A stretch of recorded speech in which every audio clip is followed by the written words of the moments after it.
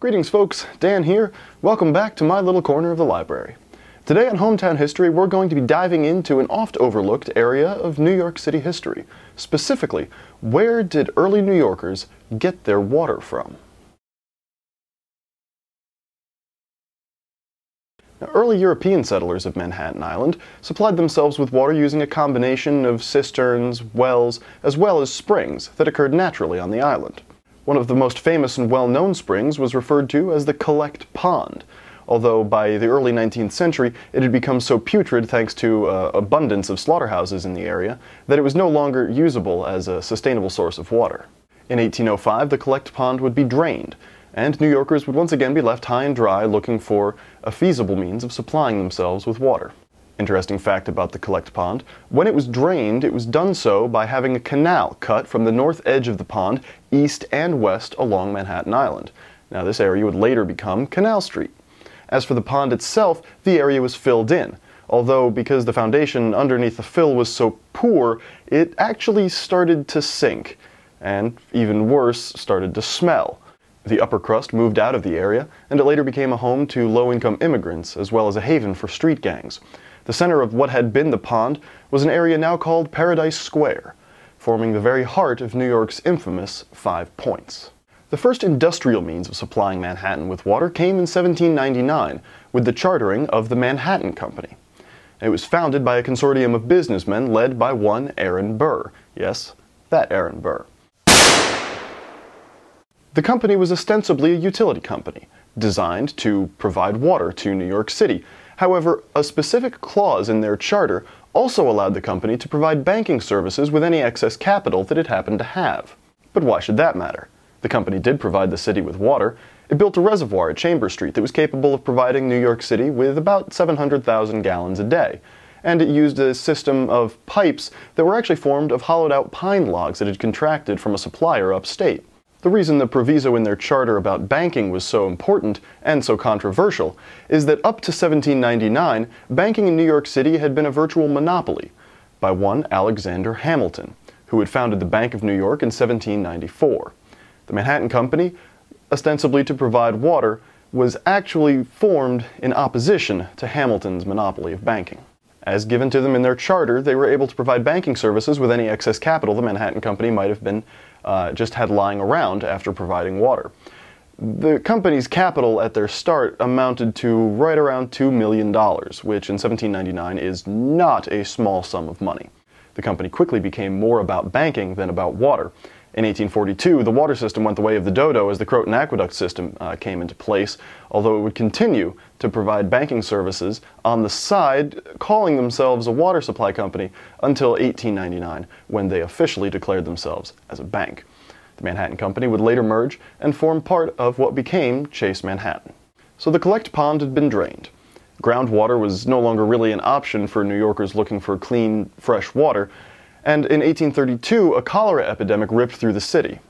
So, what was a fledgling, rapidly expanding city to do? They started to look elsewhere, and several ideas were floated by the city planners.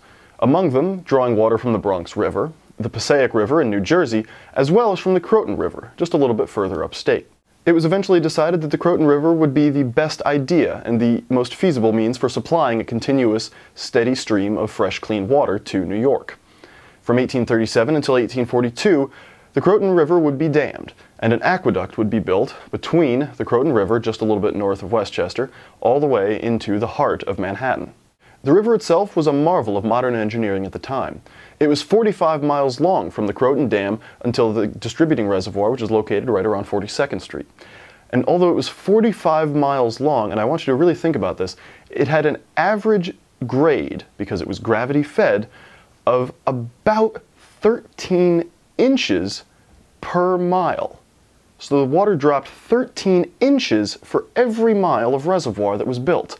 That's a descending grade of right around 0.021%. And it worked flawlessly. To ensure that fresh water was able to be supplied to the island at all times, even if the river was running a little bit low, 2 structures were built on the island itself. As water came into the island of Manhattan through the Croton Aqueduct, the first place that it would stop was a large receiving reservoir. Now, this was located near the village of Yorkville, also referred to as York Hill, thus the Yorkville or York Hill Receiving Reservoir. Now, the reservoir was a large rectangle. On the south side, 79th Street. On the north side, 86th. On the east side of the reservoir was 6th Avenue, and 7th Avenue formed the west side. Now, what you have to keep in mind is this was 1842.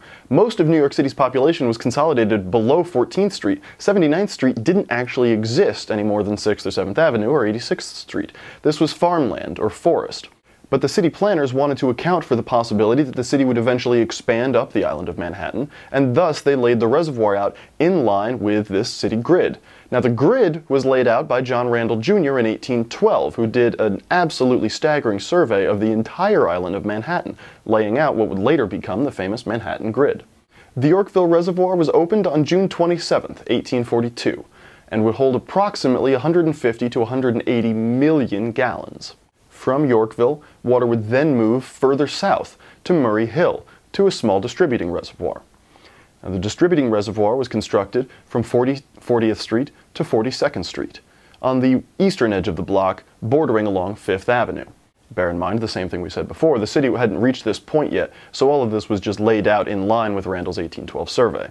Holding about 20 million gallons, this large Egyptian revival building opened on July 4th of 1862, amid much fanfare and celebrating from local residents.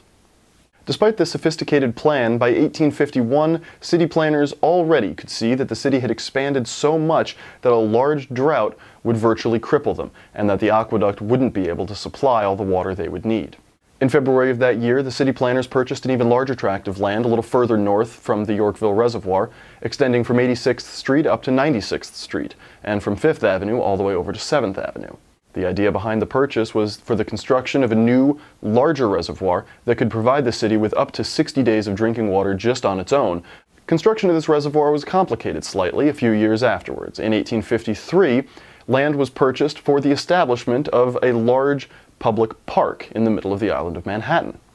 The contest was put out for design plans, and in 1858, the winners were announced as Frederick Law Olmsted and Calvert Vaux.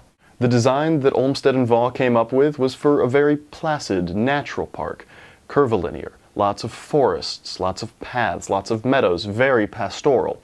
And it clashed a little bit with the already existing Yorkville Reservoir, which is just a large rectangle in the middle of their design, as well as the proposed plan for an even larger rectangular reservoir a little further north.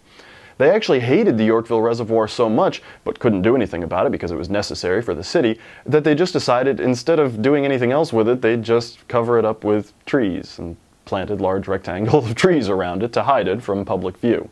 As for the tract of land for the new larger reservoir, Olmsted and Vaux proposed the city a trade. They said, you give us this land that you've purchased for the reservoir and we'll build you a reservoir, but let us make it a nice, curved, natural-looking structure. Let us make it look kind of like a lake, and we will save you about $250,000 in excavation and construction costs alone over building a large, ugly rectangle. The city planners acquiesced. Probably had more to do with the saving of the $250,000 than with the building of a large kidney bean-looking lake in the middle of their city, but nonetheless, in 1862, Lake Mannahatta opened, the largest reservoir on the island of Manhattan. Today, no active reservoirs remain in Manhattan. The Murray Hill Reservoir at 40th to 42nd and 5th Avenue would be decommissioned in 1898, and the site would go to the construction of the New York Public Library.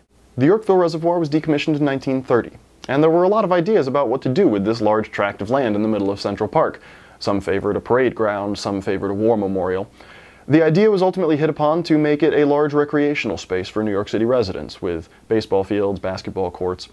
The land was filled in from 1931 until 1934 with a lot of excavation from the 8th Avenue subway line, which was being dug at the time, as well as fill from Rockefeller Center, which was also being constructed. And in 1937, the Great Lawn would officially open.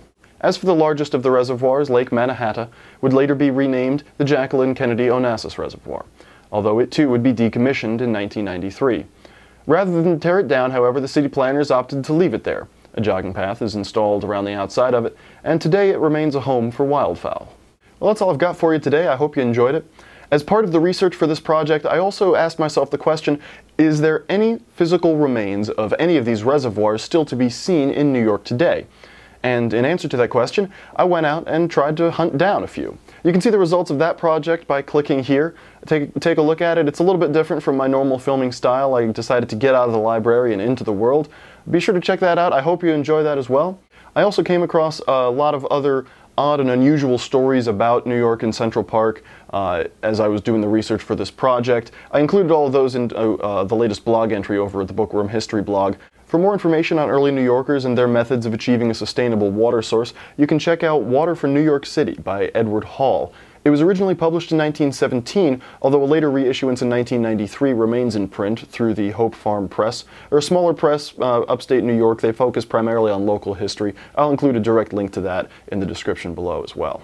I'll also include links to some other works that I used. I found a lot of information just for free in Google Books. There are a lot of books that they have, a lot of works about the early water systems that they have scanned in. They're just for free. You can go and check them out. Well, I think that about covers it. As always, hit the subscribe button on your way out to stay up to date on all of our latest episodes. Be sure to check out the Bookworm History blog at bookwormhistory.wordpress.com.